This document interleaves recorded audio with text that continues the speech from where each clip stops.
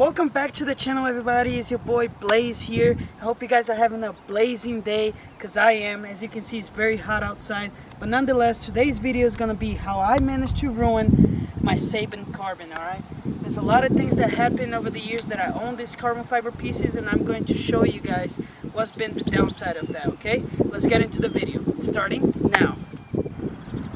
Alright guys, let's get into the fender first. Okay, so as you guys saw in the previous videos, this one up here, I was in North Carolina, and as you guys know, I have a brand new, well, not brand new, but a custom made bumper. Okay, and the fault with that is that I don't have the foam piece there, so sometimes the bumper just comes out because the clips are not holding in there intact.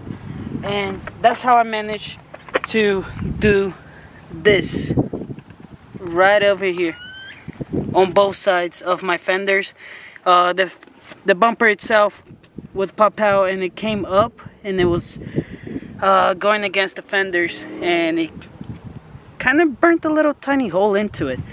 But also, another story I gotta tell you guys is how this happened.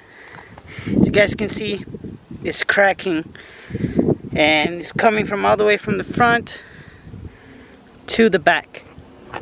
Alright, so the way that happened was I was driving on the highway, and it was a pretty busy day, and what happened was a car that was on the other lane beside me was going, and as he passed me, all I saw was him running over a piece of wood, and it split into pieces, and bam, next thing I know, it hits the side of the fender, and then a day later it spider webbed like that. So that's how that fender got ruined. And similar thing happening on this side. I have a little, I don't know if you guys can see, let me bring you guys in. Where is it? Right here, there's a crack starting to form. That's a rocket ship. Yeah, I don't know how a rock just bounced off the road and it hit my carbon fiber. Now it's starting to crack. However, the hood itself is fine. The hood itself doesn't have any cracks. Nothing wrong with it, alright? Nothing wrong. However, I'm very upset about this one thing. One of the rarest pieces for the SCION TC, which is the Racing Solutions duckbill, this one right here. I'm an idiot, okay?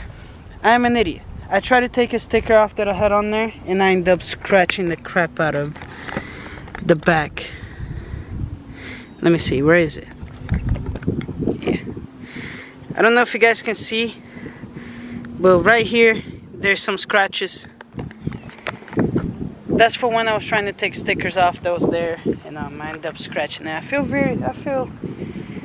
dumb. But another thing actually that I can show you guys that happened to the hood is due to the sun. As you guys can see, I'm in El Paso, Texas. This sun is hot, and it burns through a lot of things. And because my carbon fiber didn't have a ceramic coating on it like it should have, I didn't have the money to do it. This is what happens when you don't have ceramic coat on your carbon fiber. Okay? This starts to happen. The clear coat's coming off, and you can see the carbon fiber is getting very exposed. You can actually scratch the carbon fiber. Up here started happening the same thing, and as you can see, it's starting to do over here on the fenders as well. So how do I plan to fix it? Well, the fenders I can't really fix. I can only get new fenders, which that's a lot of money. The hood though,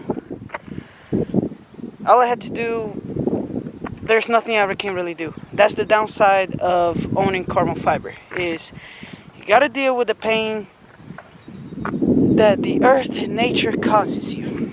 Alright? You just gotta deal with it. But I just want to be real with you guys, letting you know that my build is not perfect, so don't feel bad about yours. But if you want to see this car get fixed and back on the road nice and pretty at car shows, make sure you subscribe and turn the signal bell on so you don't miss a single video. And with that being said, comment down below, and I'll see you guys in the next one. Peace.